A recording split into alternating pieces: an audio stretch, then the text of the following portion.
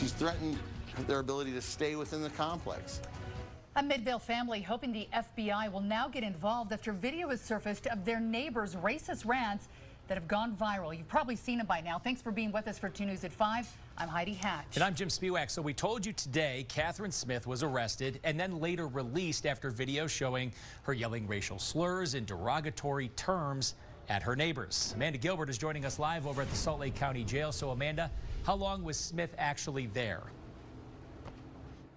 Yeah, Unified Police arrested Catherine Smith last night, but she bailed out at some point today and was released. Now, she was arrested for outstanding warrants.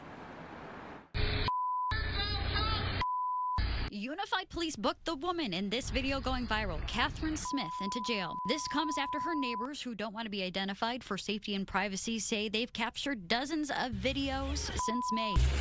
Attorney Tyler Ayers is representing the family.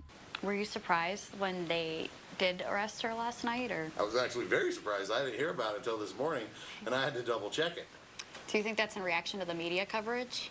There's no question that it's reaction to media coverage. But Smith was not arrested for these videos. She was arrested on outstanding warrants related to misdemeanor charges. Documents state she's accused of property damage for ripping up a neighbor's garden. She's been cited for speeding and disorderly conduct. Documents also state she's facing a misdemeanor assault charge for poking her pregnant neighbor in the stomach. The world would believe that some woman sitting in the back of her chair in her backyard would spew that out about another woman giving birth. You know, I mean, that's about as vile a thing as I've ever heard. Was it criminal? Technically, maybe not. But was there a threat in there?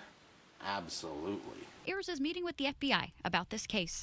What I hope comes from this meeting is that the FBI recognizes that there have been significant civil rights violations. They're willing to look at the racism of the departments as well and say, hey, Unified, you know, are these programs working?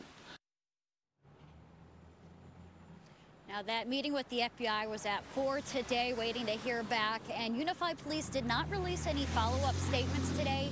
They did release a statement yesterday where they said they were working on long-term solutions. Amanda Gilbert, KUTV 2 News.